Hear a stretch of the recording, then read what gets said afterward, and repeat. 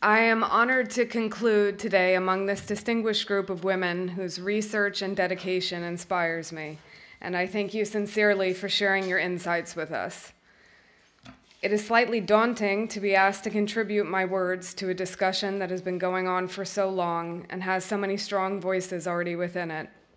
But I hope that in describing some of my experiences, I may in particular strike a chord with those of you who are entering an artful life, and that you may find my offerings useful. I would like to give some backstory on what underscores my commitment to an intersectional feminism that advocates gender, racial, and economic justice and equality, and the ways these values emerge in my creative practice.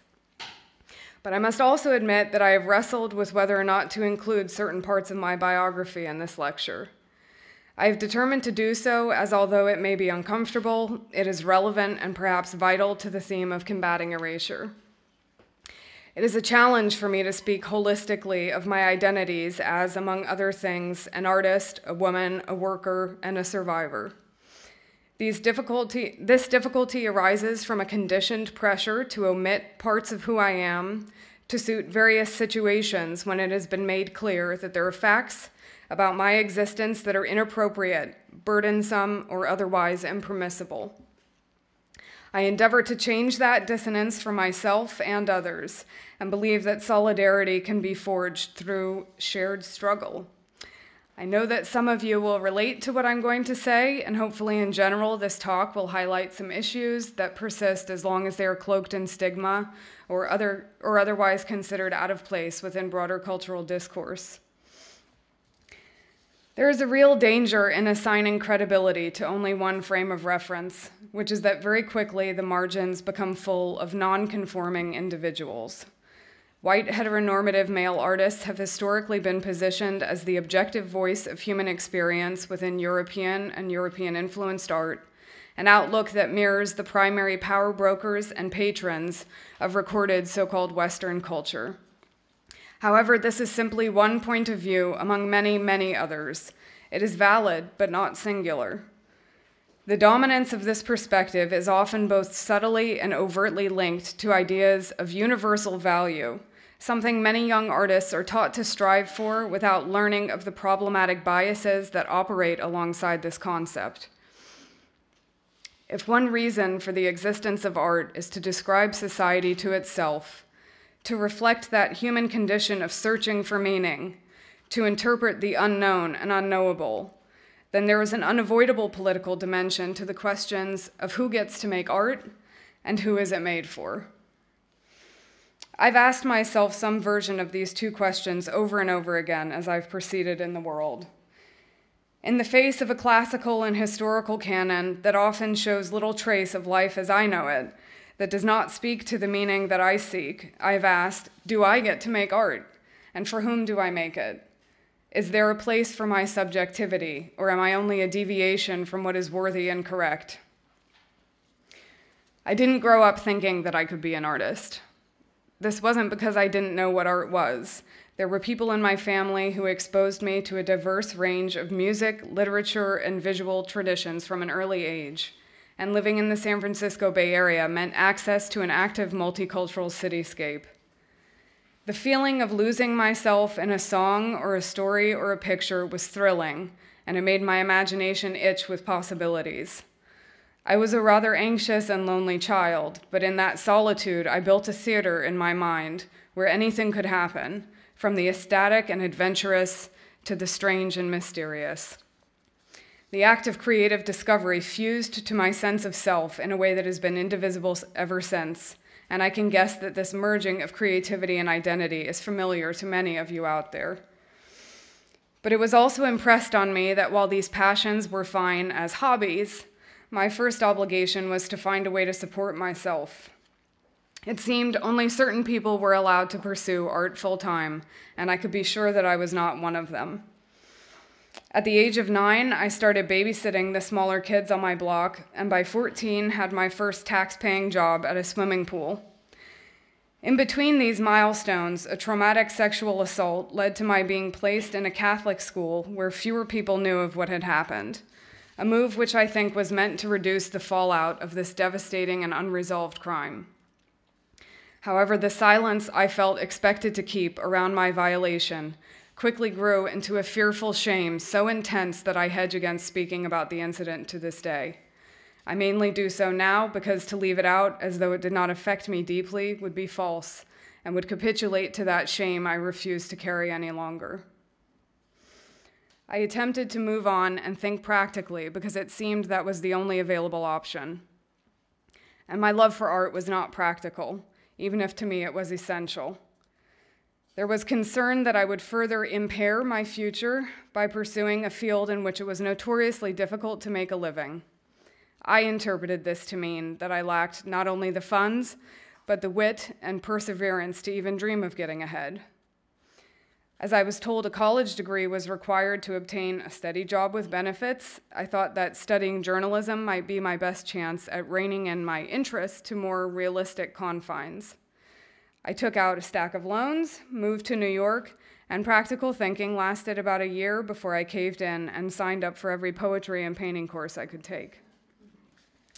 As before, I worked all kinds of jobs, mostly in food service. I was too nervous to dabble in some of the other ways a number of young women I knew were making quick and impressive money in sex work. I'm not sure if this sounds shocking, but it should be no surprise to anyone that women's bodies are regularly used to generate capital, both for themselves and others. I completed a lot of assignments, scribbling in the corner of some nightclub coat room, reading in between waiting on tables, trying to balance my desire for intellectual development with the more pressing need for food and rent money. When the hardship is involuntary, the cliche of the starving artist is not romantic, but extremely stressful. When I graduated, I decided it was time to get that good job I was supposedly now eligible for, and ceremoniously quit the last restaurant I vowed ever to work at. After a rocky month of unemployment, I finally saw an advertisement to hand out the audio guides in a major museum. After 3 months of doing this, someone pointed me in the direction of becoming a security guard, and within a year, I was working in museum education, a field I had never heard of until then. This was the first step towards supporting myself in the arts, and thus closing the gap between my so-called hobbies and my livelihood. I actually got paid to stand in the galleries and have conversations all day, and over 7 years, I spent thousands of hours listening and talking, looking at people looking at art, observing the crowds, seeing who came in, how they reacted, what pushed them out, and what brought them back. And I can never underestimate what an effect that environment was to have on my thinking as a maker myself. To watch the technical and philosophical cycles of a large cultural institution from the inside out was revelatory. One of the most interesting things I discovered was that it was possible to learn something from absolutely everything I saw, and the search for what I liked was soon outpaced by an insatiable curiosity about the infinite story of images. Then when I began working in accessibility programming, people with blindness and low vision taught me a whole new language of seeing that revolutionized the way I considered objects in space. It was an unusual and profound kind of schooling all its own. At around 20 years old, I had decided to start telling people I was an artist. I moved in artsy circles and with artsy people, and eventually began showing my work wherever I could. I also learned the art system was not entirely the meritocracy I had assumed it was. I genuinely hoped that I just had really bad luck, but casual misogyny, racism, classism, and homophobia were not hard to come by throughout the multiple spheres in which I found myself. I faced hurdles and threats directly related to the perception of my social status as weak and powerless, notwithstanding the ways I simultaneously benefited from the toxic systems that privilege white cisgender citizens. From being the recipient of endless, unsolicited, and condescending advice, to backhanded compliments like my work didn't even look like a woman made it, which hasn't changed. Walking that double fine line between asserting myself to be taken seriously and being labeled a difficult bitch, to having a collector make it clear they were only buying my work so they could possess something of me. There were so many offenses and transgressions to my boundaries, it would be absurd to remember them all. To round out this appalling list, a romantic relationship with another artist became a decade-long nightmare of jealousy, addiction, and domestic violence I was only able to finally escape by leaving the country. Again, a condition of shame and fear spelled a dangerous silence for me.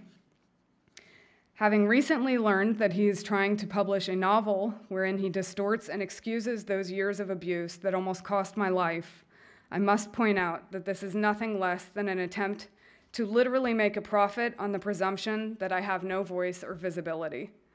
As the great Zora Neale Hurston put it, if you are silent about your pain, they will kill you and say you enjoyed it. So this is yet another reason why I have to speak up right now. At times, it has felt there was no choice but to create a barrier between what the truth was and what I needed to pretend in order to continue. This cognitive split was a survival tactic, a disavowal of my own knowledge that preserved me in certain ways while destroying me in others. The toll this denial of self takes on a mind, on a spirit, on a body can't be calculated. Every single day, it is robbing the world of people who have dreams, people who are loved, people who are fighting just to live fully as themselves in the face of relentless negation. When I hear about Lucrezia and Artemisia, and even though we are separated by hundreds of years, I feel their stories on a visceral level. The World Health Organization estimates that 1 in 3 women worldwide have experienced physical and/or sexual violence in her lifetime. That means chances are it has touched the lives of everyone here, whether they know it or not. That means it is a crisis so pervasive, we've hardly figured out how to talk about it, let alone solve it. There is a dense history where I live, near the marble mountains of Carrara. My family and I often go exploring, and recently we made our way up to a group of ancient petroglyphs that represented some kind of solar clock, inscribed in symbols that were both functional and invested by their purpose with beauty. I imagine what life was like when these carvings were made, and how it compares to the way we live today. How much is done out of survival instinct, and how much in the name of these other feelings we can't quite put a finger on. And the question I really ponder, which echoes both then and now, is how do you endow your existence with meaning when so much of your time is spent trying to stay alive? What kind of art does a person make from all this? In contemporary practice, there is room for everything. The rules and methods that have applied in the past have always adapted to shifting times, and there is no sign of that changing. Artists impel a rotating scenery, and right now a new stage is being built by and for those who wish to see themselves in dynamic complexity, who wish to share their sharp and splendid truths. We cannot be satisfied with incomplete and exclusive practices. The stakes attached to ignoring someone are high and have always been high. Finally, I want to refer to the image behind me. This is a piece I made while on a fellowship in France, or rather, this is me performing a piece I made, which in the other iteration has plaster arms and does not move. For this project, I had proposed to undertake a study of tomb effigies, the full-size statues of people placed above their coffins, many examples of which could be found in a basilica outside Paris.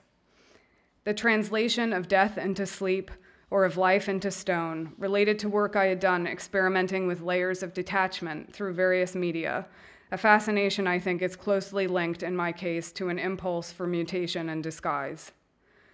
After a few weeks of solitary thinking, I decided to make an effigy of myself. The idea was to extract the parts I desperately wanted to be rid of: suffering, flashbacks, humiliation, trauma, and place them outside as if it were an exorcism, or more accurately, a garbage dump. I thought by symbolically externalizing them, I could enact a kind of cleansing and relieve myself of these troubles for good. They got in my way, they held me back, they kept me from feeling what I thought normal should feel like. But the more I contemplated what I wanted to get rid of, the more I began to notice how through this action I was actually accepting responsibility for a series of situations that had been beyond my control. There was something apologetic in it, as though I was agreeing that I was not fine as a whole person, that the totality of my experiences had to be sanitized. And for whose benefit? Certainly no one who cares for me or what I have to say would ask me to do such a thing. And that's when I realized, in fact, it was the self-censure and blame that needed to go. So my effigy became a nameless stand-in body who could be anyone whose presence had been shrouded but not eclipsed. It would not be overlooked, even while concealed, a thing you could not refuse to see, hidden in plain sight. Maybe a ghost, maybe a deity, or possibly something in between, signifying not death, but graceful transformation. Through my art, I ask how to exist. I have as much a right as anyone to this question, so yes, I get to make art, and so does everyone else. When I exhibited this piece, a person came up to me with tears and said when I saw that body on the floor, it was me. In some way then, I made it for them. And I make it for anyone who needs a space to be present and think about their existence too. Sometimes endurance is the most exquisite expression we can summon. Some days I feel like being alive and well is the best work I could ever hope to achieve. Getting to a place of safety is one thing, but healing is not a quick or easy process. The fits and starts, the pendulum swing between primal panic and steady control is evident in some of my work out in the gallery.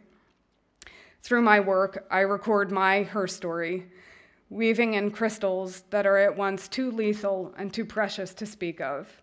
But today I've tried to shine a few of them for you. I am constantly amazed and invigorated by the people and environment I now surround myself with. Cultivating a community of friends, peers, colleagues, mentors, and family is necessary for life and art. Necessary. You can't do this alone. There are more initiatives than ever before to tangibly realize this urgent work of expanding cultural inclusivity, understanding that empathy and compassion do not impede, but enhance a richly textured map of art, that there is profound value in the public voice, that everyone must be welcome at the table, and if it doesn't seem like there is room for everyone, it must be remade. I'm finding my place and look forward to seeing you all there.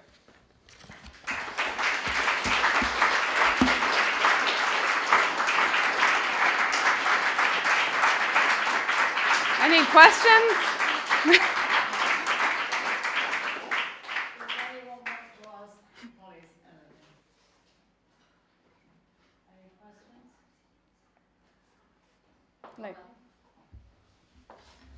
Just want to thank you for your words today. I'm deeply pleased that you were able to come to where you are now. I'm doing the same work for the same reasons, only way, way down the road from you. And I think it's just marvelous, and thank you. Thank you.